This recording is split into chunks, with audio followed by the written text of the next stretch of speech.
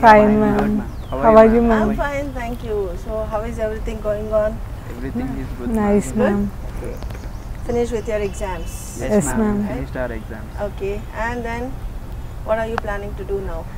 Planning to Preparing prepare for competitive examination. Oh, very good. What will you do with these competitive exams? To survive, to get job. to get the job, to get good job. To fulfill our basic needs. Then after that, what will you do after the job? That to marry. To marry? No. Oh, okay, to get married. Oh, then after marriage? After marriage, children. Then Then we have to brought up. bring. We have to brought up the children. Okay, it's not brought up, it is to bring up the children. Okay, to bring up the children. Fine. So, how is the weather going on? Weather is Too hot, ma'am, to go out. survive. To go out. Okay. Why to survive? No, ma'am. Why to only?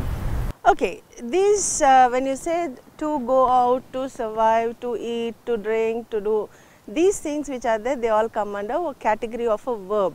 Okay, and these verbs are called infinitives. So, if without this to, if you have this, the verb can't be used in that manner. Of course, it does not tell the tense, but it just talks about the action which is playing the major role in that. Okay, right? Let us see.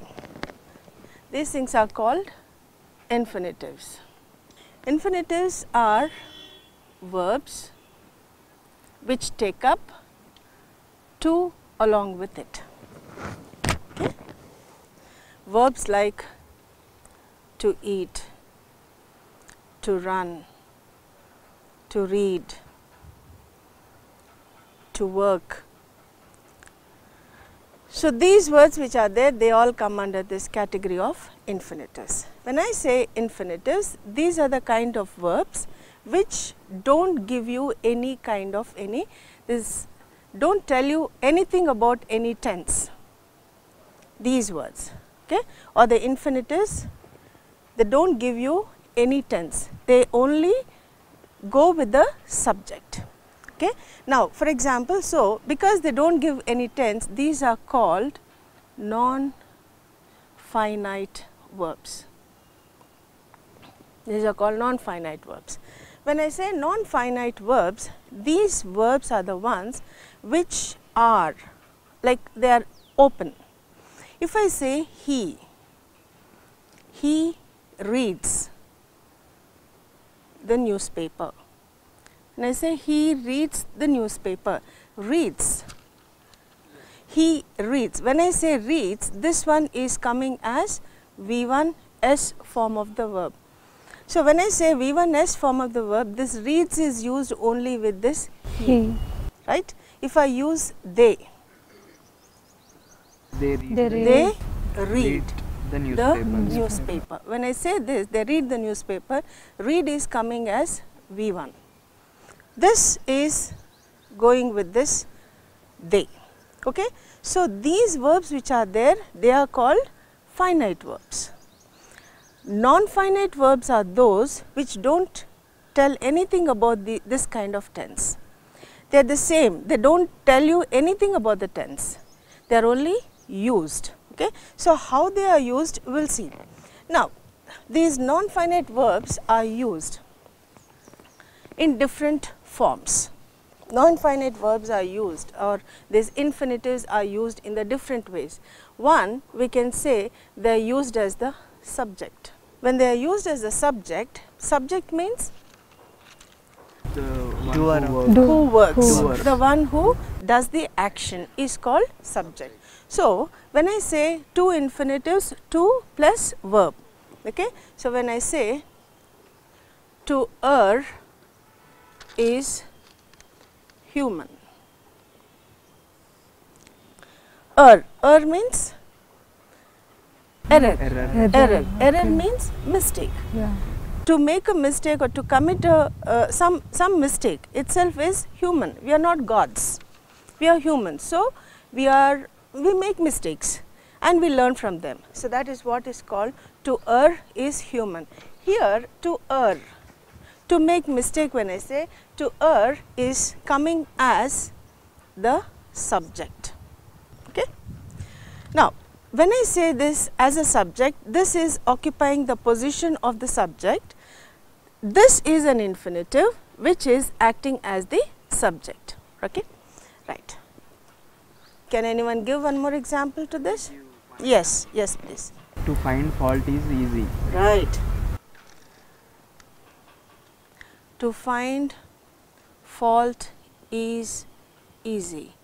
So, which one is the infinitive here? To find. To find. Okay. This becomes the subject here, and to find fault is easy. Right.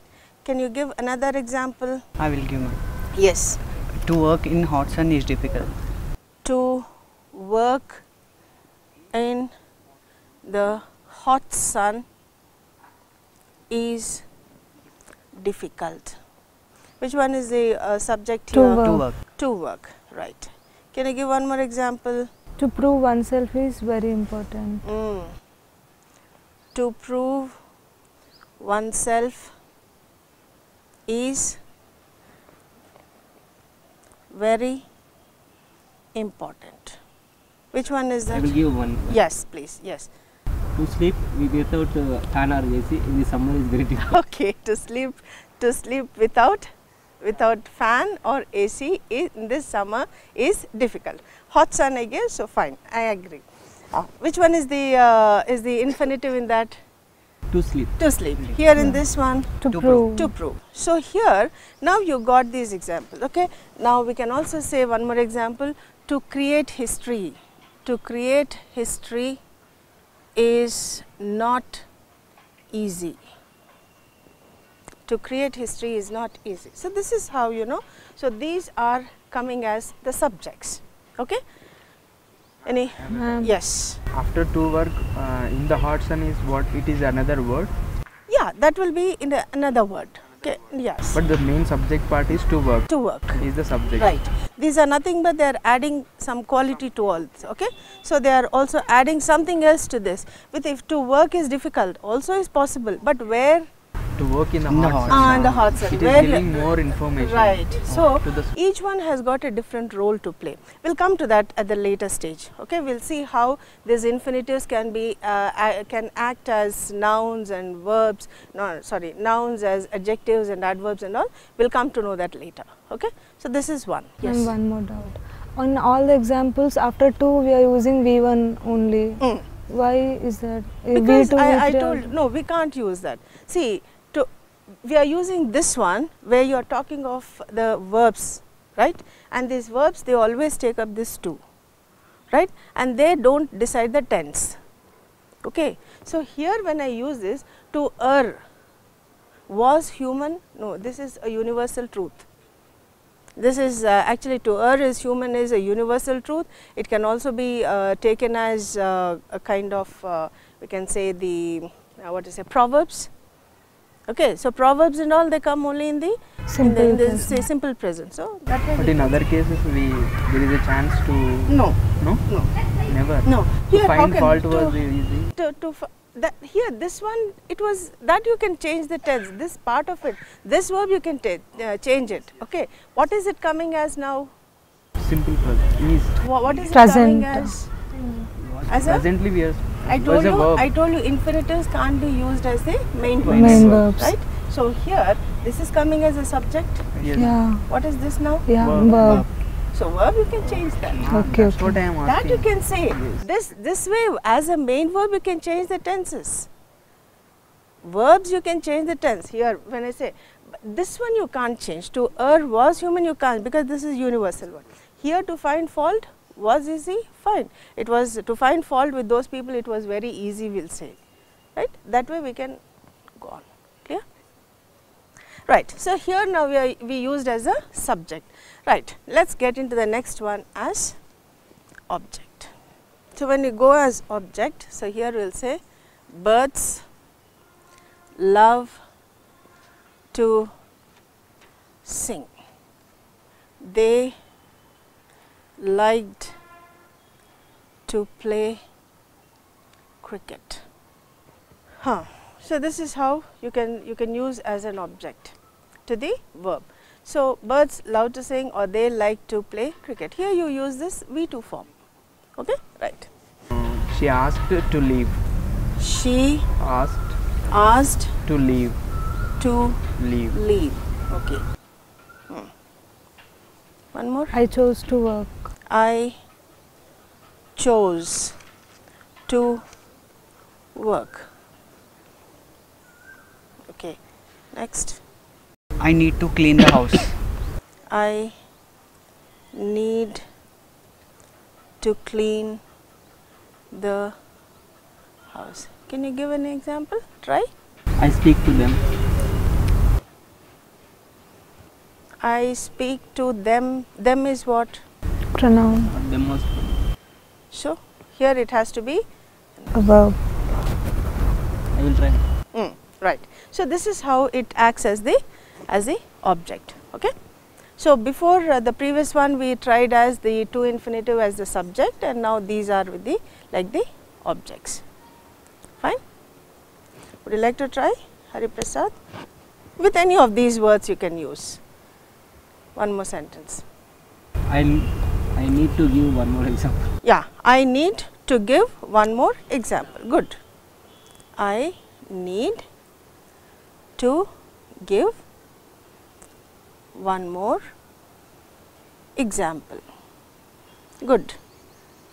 Can you try with the same thing? I chose to work with the same word chose. Can you?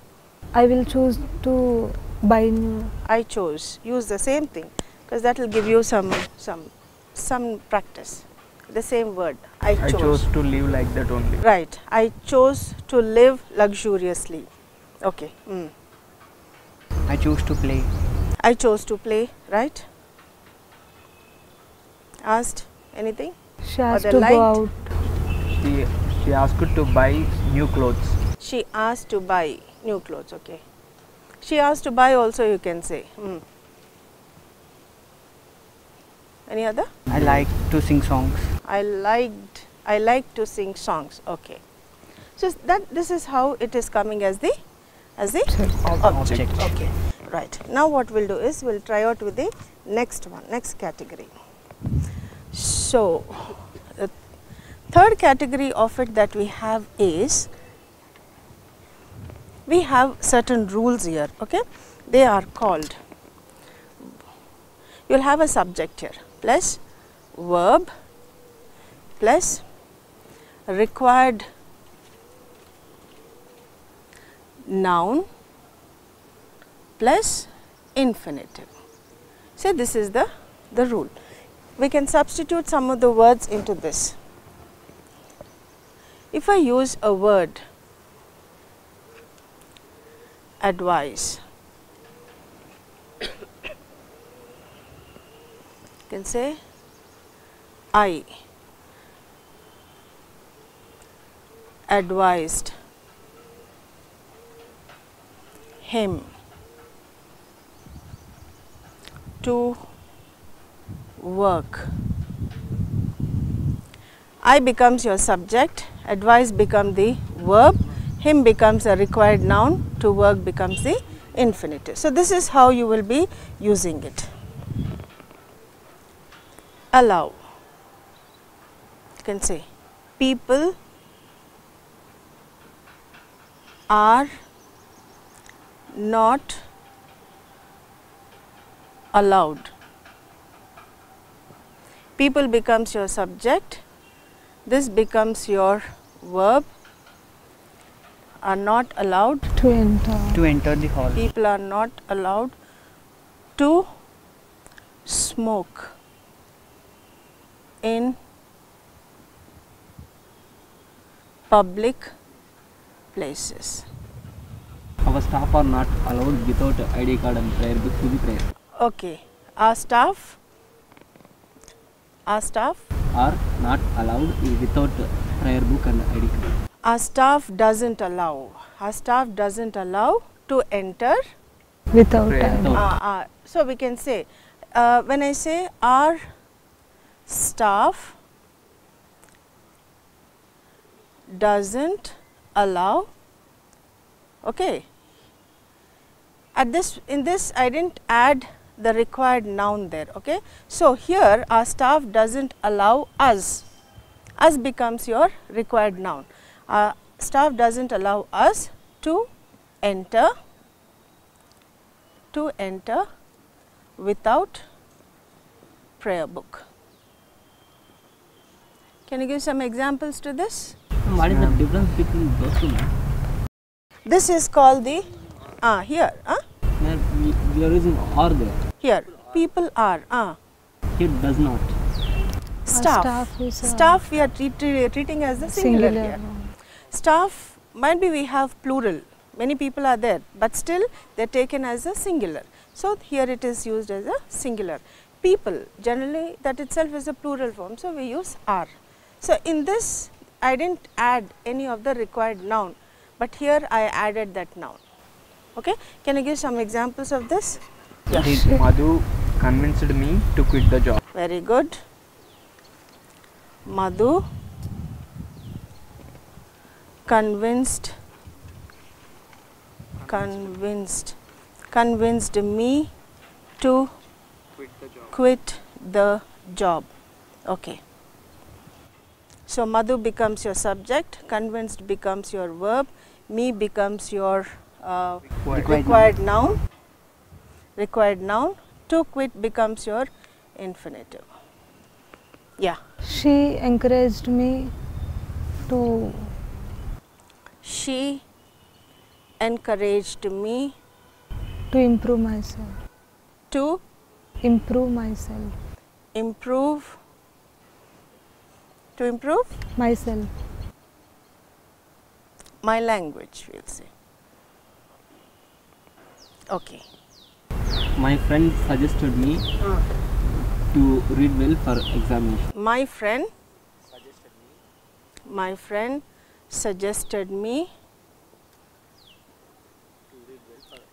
to read well for the exam. Good. So, my friend becomes your subject, suggested is the verb, me becomes your required noun to read. Okay. So, this becomes your infinitive. Okay. One more example, last one. The commander forced the soldiers to march in the rain. Okay. The commander forced the soldiers to march in the rain. Okay. So, this is how it goes with this one kind of it, where you have a subject, verb, required noun. So, that required noun is there. What will happen if that required noun is not there? If I say the commander forced to march in the rain, whom? Yeah. Okay. They don't know who. We don't know who it is. So, there required noun is important. So, it gives some clarity to the sentence. Ma'am, I have a doubt. Here suggested is V2, right? Yeah. Then what is the role of to read? Already it is telling the tense, simple past. My friend suggested. What is it acting as? It is not acting as a. No tense, right? It is only acting as the infinitive. That's it. Infinitives are, they don't tell you anything about the tense. They only tell you, they give some kind of a meaning, we can say, to the sentence. So, that way, because I already told you it does not give you any tense. So, that is how it will be. Right. One more example we will see. This one goes to verb plus, that is subject plus verb plus optional noun. Okay. Optional noun plus infinitive. Okay. Verb plus optional noun plus infinitive. Here I say ask. To this I can say they asked to leave. Whom? Not required. They asked me to leave, they asked him to leave, they asked them to leave, they asked us to leave, it can be anybody. So, even without that, I think we can just put it out over here. Okay. So, this becomes your option. Can you give some examples orally to this? They asked to study. They asked to study. Fine, good. They asked you to learn the English language. Okay. Can you give with the word prepare? They prepared to enter a hall. They prepared to enter the hall. Okay. They prepared to enter. They prepared to enter. Okay, fine. Any other? I prepared to convince others. Okay. They prepared to take the test. Okay. They prepared to take the test. So, this is how it will be done. Okay. We will continue with this with few more rules which are there. We will continue with that. Now, listen to two people conversing with each other. They discuss some important issue.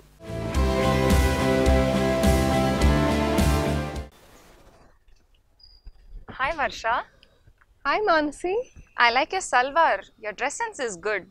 thank you. But what is dress sense? Dress sense. Okay, so how can I tell you about dress sense? See, dress sense is the way that we present ourselves to other people. Okay. So dress sense will include the kind of clothes that we are wearing, but it also talks about the way we present ourselves, how confident we look, how neatly our hair is kept. It also talks about how fresh our face looks also. Oh, Now dress sense is so important because it reflects the kind of person that you are. Ante, however you are inside, that will be shown through your dress sense. So Okay. it talks about your nature, your mentality, how your thought process is, it talks about your culture and so many more things. oh, For example, a person who likes to wear bright colored, shiny, flashy clothing, they are probably open people who are very outward in their behavior. A person who likes to wear soft colors, pastel colors, maybe they are soft natured people. oh, that is interesting to know. Can you tell me more about dress sense? Sure. There is one more thing. Dress sense also reflects the culture that we follow and tells us a lot, tells the other person a lot about your tradition. Okay. You see, India has so many cultures and traditions. It has so many languages. Dress sense in India is as varied and diverse as the number of languages that we have. For example, when you come to functions, regular functions like marriages or housewarming functions, you will see people in South India will mostly wear saris or half saris. Correct. People in Punjab will probably wear Punjabi suits, and people in Uttar Pradesh may probably wear lehengas or anarkalis. So the dress sense that we conduct ourselves in is reflecting our nature. So it is so important that we give that necessary importance to the way we dress and Oh. in different situations. Okay. So, you need to be careful to dress exactly to the occasion. Is that what you're trying to say? Exactly. You have to dress according to the occasion. Let me give you a few instances. Now, when we go to school or when we go to college, why are we going? Because we want to learn something. We want to educate ourselves and make ourselves better. So we have to dress in such a way where we do not distract ourselves or the people around us. That is why we are advised to wear soft colors, simple clothing like salwars or regular pants and shirts. Okay. So that we don't distract the people around us and all of us can focus on studying, learning and improving ourselves. This is why schools have a rule that the students must wear a uniform. Oh, Everybody is dressed the same way. There is no difference. So you are not distracted by the way your friends are dressed. Everyone can think about studying and learning. exactly. Now you can also look at the concept of where you go for job interviews or when you're attending meetings. Now here you are asked to wear formal clothing. True. This is because when a person dresses formally, they are showing seriousness in them. They are showing that dedication to the work that they are doing. Now when you go for a job interview, you want to show the person who's interviewing you, ante the interviewer, that you are interested in this job, you are dedicated to it and that you want to pursue this particular job opportunity. So you have to show that seriousness, which is why you are asked to wear formals. Even when you attend meetings, you are showing that interest and that sincerity to the work that has to be done. So men will wear formal shirts, formal pants with a decent shirt tucked in with a belt, maybe a tie also. They can also wear a blazer. Women have different kinds of formal wear. They can wear saris, but remember, the sari should not be bright like you wear for functions. It should be a simple color, maybe like the blue that you're wearing or the red color that you're wearing. Simple colors, pastel colors kind of saris. Salwars also can be worn in a similar color sense. But women also have the chance of wearing formal suits. Women can wear pants and shirt tucked in along with a blazer also. Now there is one more place that we can look at the dress sense. I mentioned earlier about functions like marriage ceremonies, housewarming functions. Over there, everybody wants to celebrate a happy occasion. Everyone wants to be together and spread the joy. So we will naturally dress in a festive manner. We will wear bright, shiny clothing which is loud, very happy, because we want to show others that we are celebrating. Now, remember that I mentioned earlier, dress sense is not only about the kind of clothes you are wearing. Dress sense also talks about how you conduct yourself. How is your hair? Is it neat? Is your face fresh? Do you have any kajal? Do you have any powder on? All of this also comes under dress sense. Now tell me, how will it look if you come for an interview, you wear nice clothing, but you have not combed your hair and you don't put anything on your face and you look like you have come out of bed? That will absolutely be inappropriate. It will look very bad, right? That is why when you wear a dress according to an occasion, you should also make sure that you get ready in a nice way. Comb your hair nicely. Ladies, you can leave your hair loose, you can tie it up, and men, comb your hair nicely. You can wear powder, girls can wear kajal, they can wear eyeliner, they can wear lipstick, whatever it is. But make yourself look nice according to the dress that you are wearing. Mansi, I am heading for my class now. I think I am appropriately dressed. Yes, you are. Okay, Mansi, I'll see you later. All the best. Bye. Bye. Well, now listen to a story. Try to observe the vocabulary and the grammar in it. The three brothers. The wife of the headman of the village died soon after giving birth to a baby boy. So in her delivery, she gave birth to a baby boy and died. The headman was inconsolable but was persuaded by his family and friends to marry again so that the child would have someone to look after him. So he was in a great grief, but his members of the family forced him to marry again so that the woman whom he could marry will definitely look after the child, so that the boy wouldn't be orphaned. Fortunately, his second wife turned out to be a large-hearted and sensible woman who gave the child all the love and care he would have received from his own mother. Fortunately, the woman whom he married turned out to be a very kind-hearted woman. She looked after this baby wonderfully, just like his own mother. In the course of the years, she presented the headman with 2 more sons, but her affection for the oldest never diminished. Means she looked after the eldest son equally with her own sons. So the love towards the first boy did not come down. It did not diminish. She treated all the 3 boys alike, and the 2 younger ones never realized that they had a stepbrother. So no one in the family, none of the 2 boys knows that he is their stepbrother.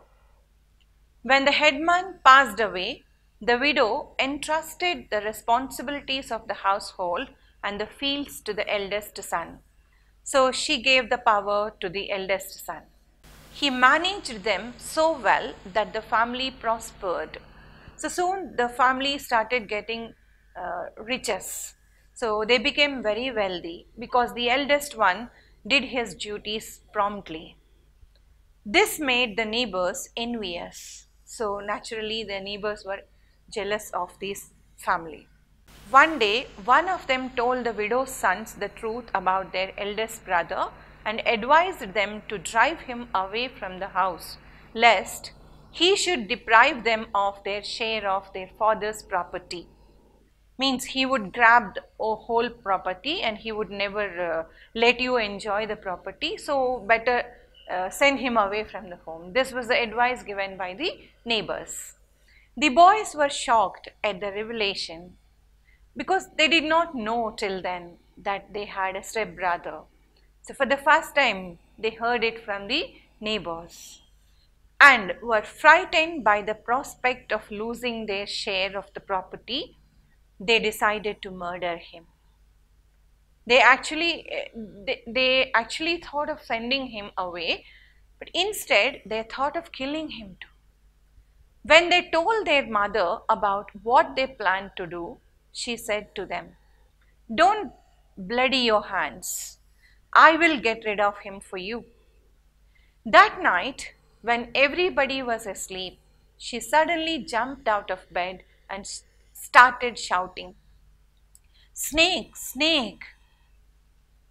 Where did you see it, mother?" asked the eldest son, getting up from his mat. "Alas," said the widow, "I saw it disappearing into your stomach." Can anyone believe this? But the eldest son, who loved his mother a lot and adored her and respected her, believed.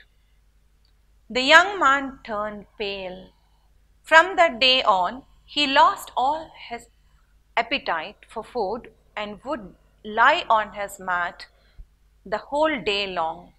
Soon, he became so weak that he could not even sit up on his mat.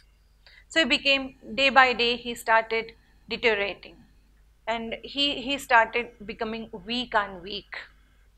So how weak he became, he could not even sit on his mat. The neighbors rejoiced and took advantage of the situation.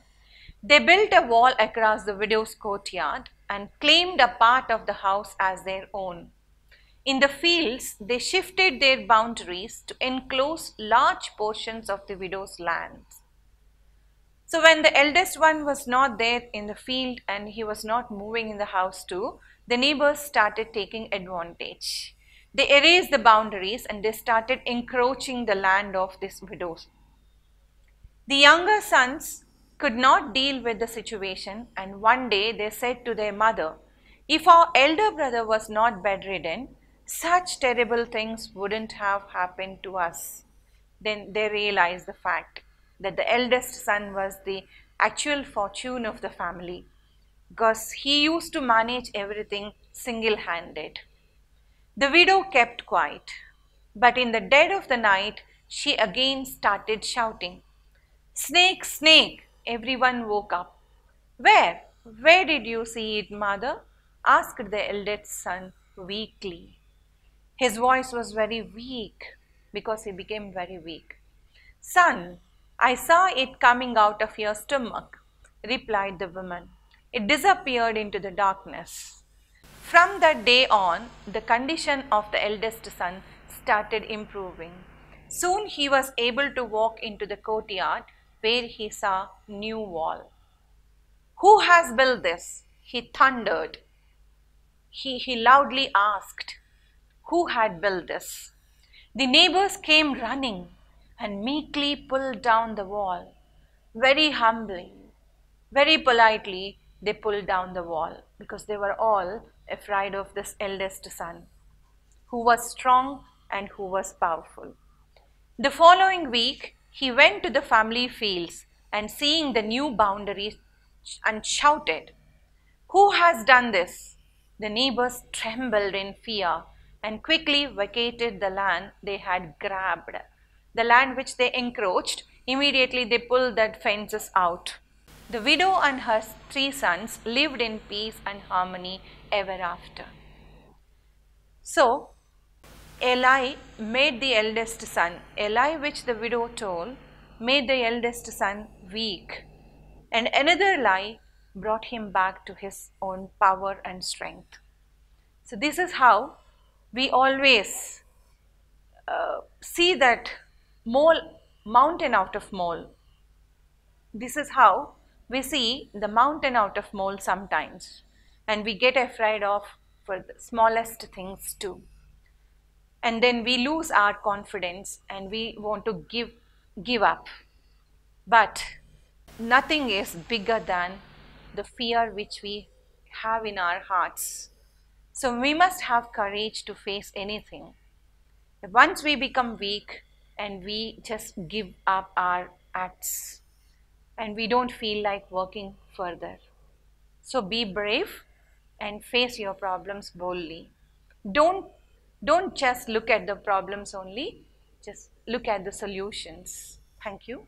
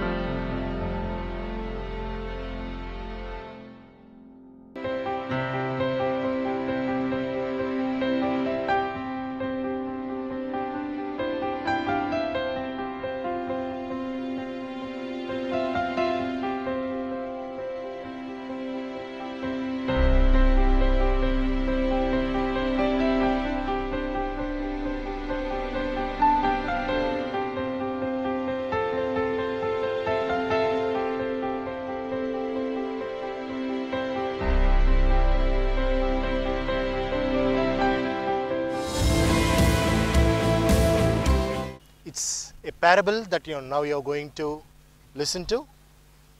Observe the words, the structures, etc. Good morning. A very good morning. Welcome back to another episode of English for All. In this segment, we're going to listen to a small parable, which is a Podupu Katha, and see what moral we can learn from this parable. Vasha, would you like to share it? I would love to. This parable is slightly interesting one. The story goes as, once upon a time, there was a beautiful cottage and there lived an old lady with two of her servants in that house. The old lady also possessed a hen. The hen would religiously crow at dawn every morning. The old lady would wake up and she used to rouse her servants also. The servants, being very lazy, they did not like it. No matter how hard they tried, they wanted to sleep late in the morning, till late in the morning. No matter how hard they tried, the old lady didn't let them do that. She used to religiously wake them up on time and ask them to work. Every day this was their daily routine. And the servants used to crib all the time. They used to get irritated because they wanted to sleep and the old lady would wake them up. So they sat and they thought, I think this is happening because of the hen. The hen always crows at dawn. It is only because of the crowing of the hen that the old lady is waking up at dawn and she is waking us up also. And I'm not liking this. Why don't we hatch a plan and sell the hen? Yeah, because So that there be no hen to crow and we will to wake up, wake us up and we can sleep till late in the morning. Yes. So one day when the old lady was doing her own chores, The servants took the hen out of the house almost to the end of the city and sold it to a butcher. And they came back and they were very happy with themselves that our plan was successful. We happened to take the hen and sell it. Now there is no hen to crow and nobody to wake us up. Yes. Because the lady is also very old and she also would not remember to wake us up. And finally they went to bed on that day. But they were wrong. Here's what happened. When they were asleep, in the middle of the night, the old lady came to their room and she started banging the door. She said, "Wake up, it is time." The boys woke up. Both the lazy servants, they were looking at each other. They said, "It is only midnight. It is 3 o'clock. Why should we wake at this time? Why should we wake up at this time?" And then they went, they opened the door, they saw the old lady. She already had work for them. She said, "Why don't you start working?" And they were surprised. They said, "It is 2:30 or 3 in the morning. Why should we get up and start working now? It is too early. It is midnight still." The old lady said, "There is no hen to crow. How should I know whether it is morning, whether it is dawn or whether it is midnight? So get up and start working." And the servants had to get up and start working. That is when they kicked themselves and they said, if and only if we would have left the hen all by itself, at least, rather than waking up at midnight, waking up at dawn was far better. This is where it happens that worst solutions just worsen the problems even more. So what we learn from here is, don't unnecessarily lead each problem to a wrong solution and give it your own wrong take on it. Because anytime you're taking a negative sense as to whatever is happening and you try to deal with that problem in a negative way, a wrong thought, a wrong solution will only worsen the problem even more, because you're not seeing the perspective of it. Each person should wake up on time, should complete their work on time and sleep on time, and that is what the poor old lady also wanted to do. But unnecessarily, these lazy servants, in the view of being too lazy, they only wanted to kick the hen out of the house and sleep till late in the morning. But instead it just worsened their own problems. Exactly, that makes sense. That was a nice story. Thank you so much for sharing it with us. I think we've learned something good out of it. Absolutely, and thank you all for watching this.